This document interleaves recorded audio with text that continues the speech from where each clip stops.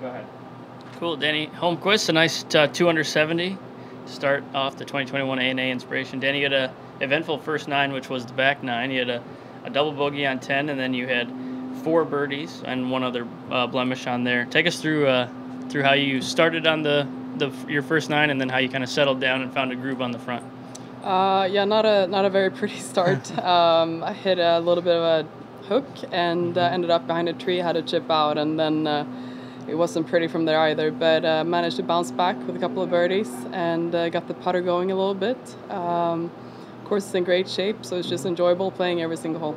Yeah, we mentioned before this that you played here last year, but you withdrew about halfway through, and you spent time here for Q School. What is some of the memories that you've been able to draw on from experience to help you prepare for this week? I honestly don't remember Q School that much. It was first stage, pretty much right after college, but last year wasn't great. I came off leading the British, played okay, and then kind of re-injured my back a little bit, and kind of struggled and just got into the field and tried to play. And this has been the major I was looking forward to the most, just watching it on TV growing up. And yeah, last year was tough, and I played with one of my better friends on tour, and she walked up to me after 12 holes and said, "Dani, I see that you really want to do this, but just you can't do this to yourself."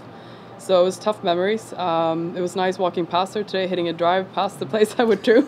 So but yeah, just trying to build on a good day. Yeah, build on some past memories to forget, but you're building some new memories. Yep. Here.